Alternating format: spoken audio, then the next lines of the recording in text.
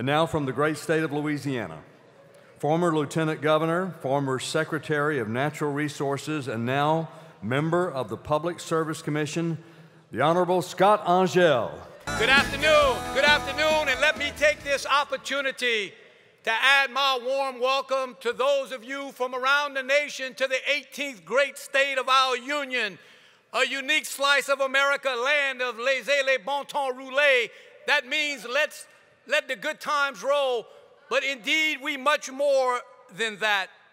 We are a slice of paradise where we can at the same time enjoy some of the best hunting, fishing, camping, and hiking on the planet, and yet proudly produce the energy to fuel this great country with an eye to perhaps reshaping the globe. We are not an either-or state here in Louisiana because we believe our Creator requires us to manage all of our resources in such a way to focus on improving the lives of all Americans. In our Louisiana, we get up every day and put on our steel-toe boots and our hard hats, often kissing our families goodbye, and set out to do the tough work of exploring, producing, refining, and processing the energy to fuel the good old USA, baby. And a special thanks to each of you for helping us rebuild this world-class city some 8.5 years ago after the worst natural disaster ever hit our shores. One can see by moving around that block by block and business by business and church by church and street by street, we are back as a vibrant American region, but we didn't do it alone. We did it with the help and the prayers and the financial resources of every state in this union. And for that, on behalf of a grateful state, I want to publicly thank you for your efforts to restore a member state of these United States of America. Membership in this union has its privileges and its benefits. From my accent, one can tell that I especially enjoy being here in New Orleans, sharing my thoughts with folks who are passionate about a strong domestic energy industry. And I'll share some thoughts. It's time for us to take back when it comes to energy here in America, reaffirming our belief that a strong domestic energy policy means a stronger, bolder, brighter, and freer America. It's appropriate. It's appropriate for us to gather here some 6 months before the midterm elections on this last weekend in May on the banks of the mighty Mississippi River to send a message to the banks of the powerful Potomac River that not on our watch, not this generation, will we allow regulation and taxation to lead to economic strangulation. Let me hear you. And what a heck of a run it's been for us in Louisiana. We've gone from 2005 when oil was trading at $42 and natural gas was at $5.50. We watched oil go all the way up to $149 a barrel on Independence Day, July 4th, 2008. And we thought there was no end to those rising prices. Yet by Christmas of that year, we were down to 36. We saw it rise up into the 80s, bounce to the 70s, and now settle around 100. We witnessed natural gas peak at $13 for that same Independence Day in 2008, all the way down to $1.87 for Labor Day in 2009. And after flirting with $6 in 2010, we're bumping around $4. All this means something, I promise. Hang in there with me. But that's not all. During this same period since 2005, due to an imploding national economy, many of our states went from $1 billion surplus to $1 billion deficits. So many ups and downs, but that's not all. Here in Louisiana, we survived 4 major storms: Katrina, Rita, Gustav, and Ike. We've heard of carbon capture, cap and trade, climate change, global warming. We've heard of renewables, alternatives, hydrokinetics, wind, solar, biodiesel. In the past few years, we've gone from drill, baby, drill, to an oil spill, a top kill, a static kill, and a final kill. During these same few years, we witnessed the implosion of the automobile and the housing industry, financial markets at near collapse. We went from importing LNG to exporting LNG. We went from vertical drilling to horizontal drilling. We went from a moratorium to a permitatorium. We even learned a new phrase in America, too big to fail. But through it all, here in Louisiana, after 43 years in football purgatory, we finally got us a Super Bowl champion in New Orleans. Can I get a hallelujah or an amen? I love it when I can get Republicans saying hallelujah or amen. I love it.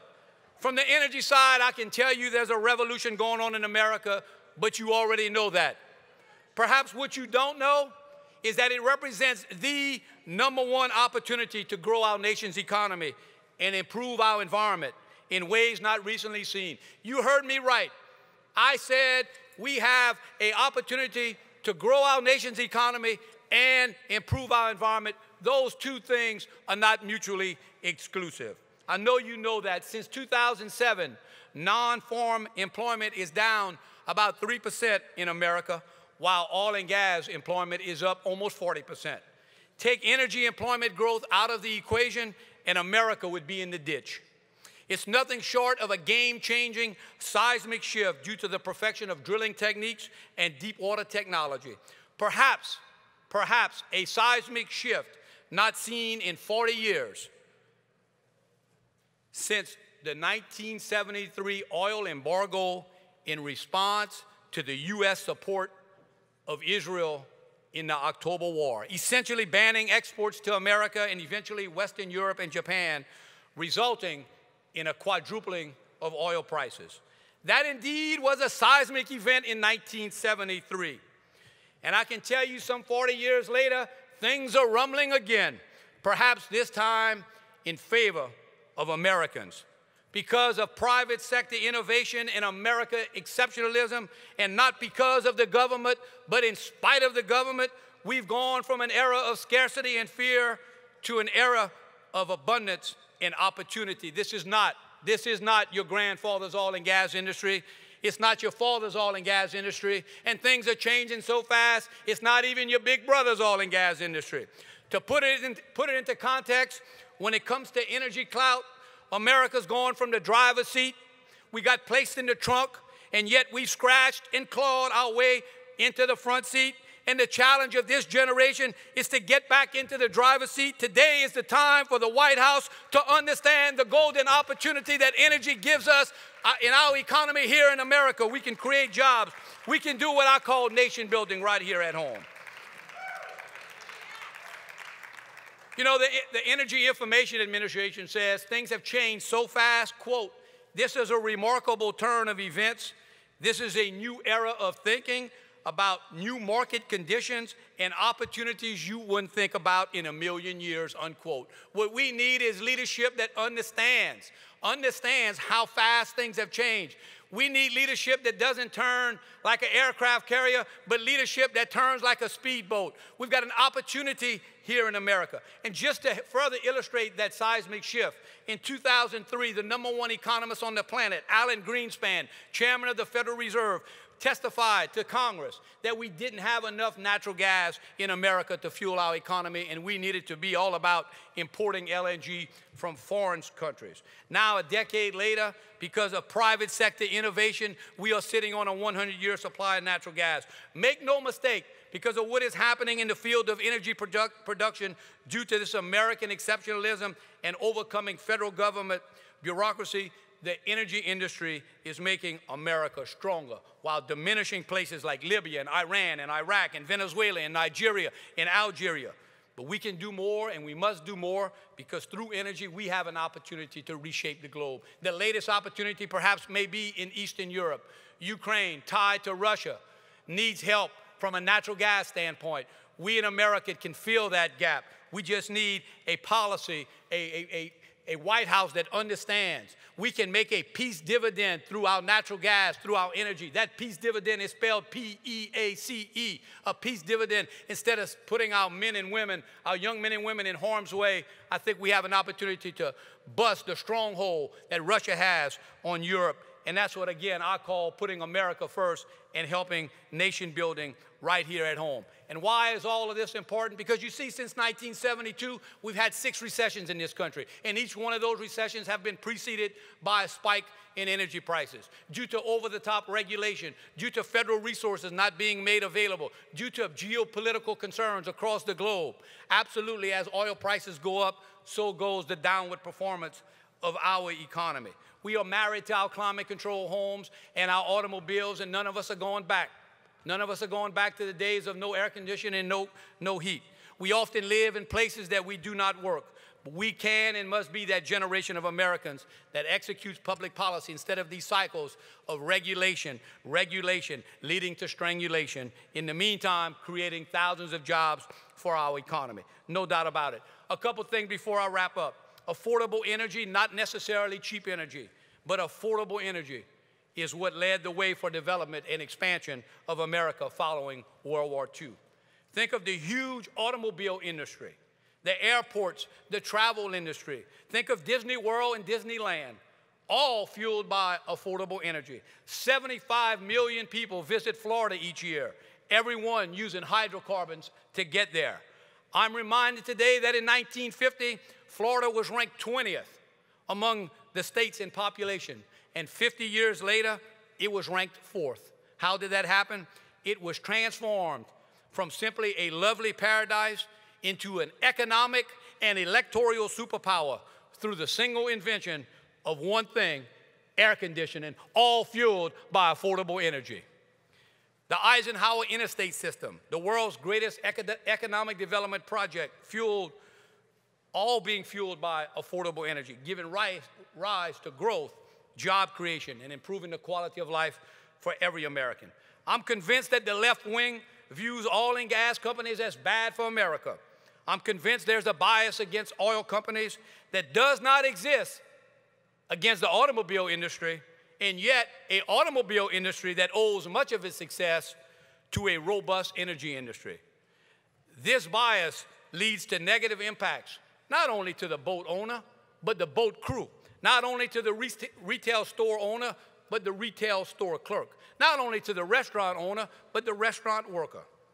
While the top fifth of income earners spend 4% of their incomes on natural gas, electricity, and gasoline, the bottom fifth of earners spend 24% of their incomes on these essentials.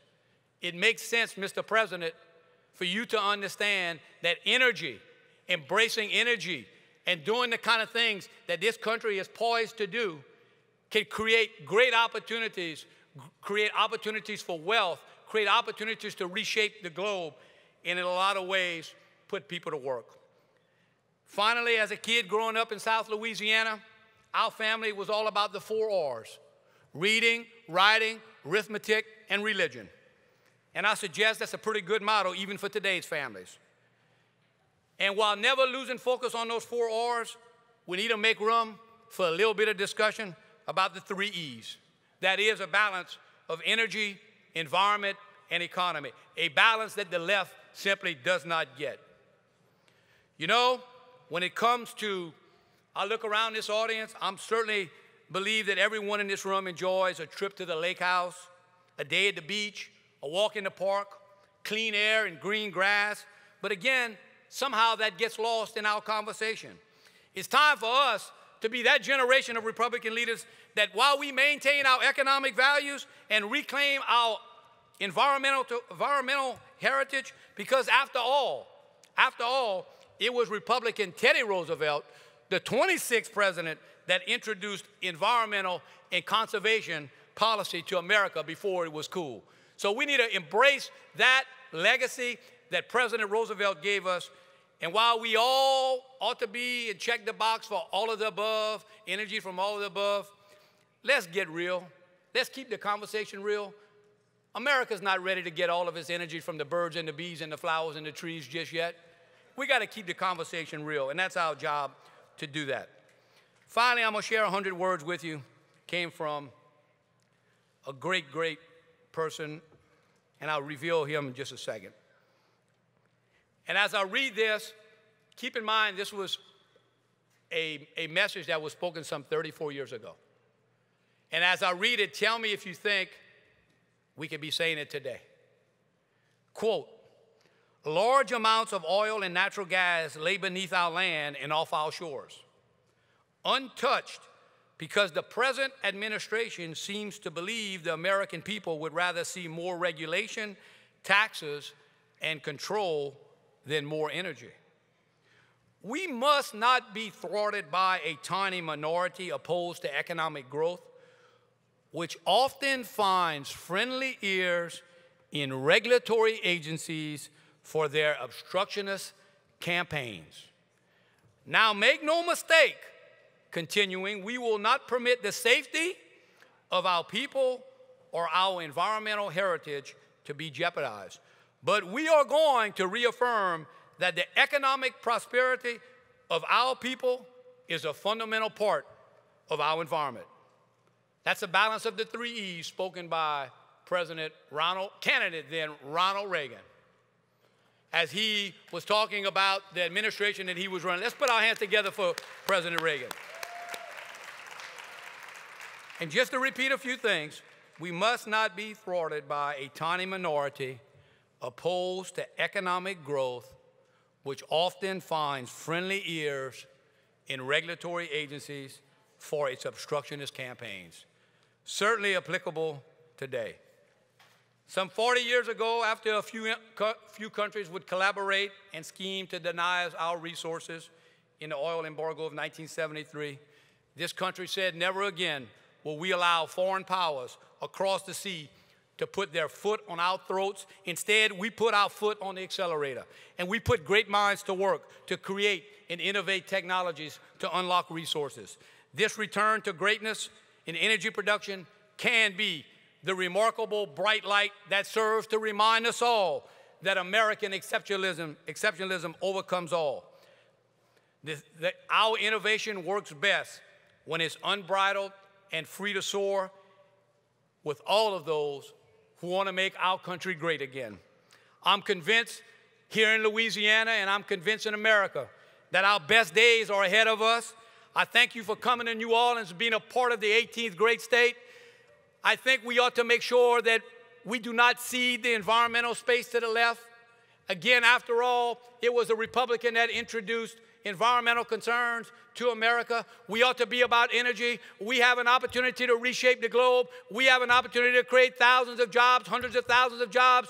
It's time for regulation to step aside, and let's let the free enterprise system in America that we know take root and soar. Thank you very much. God bless you, and go rock the French Quarter.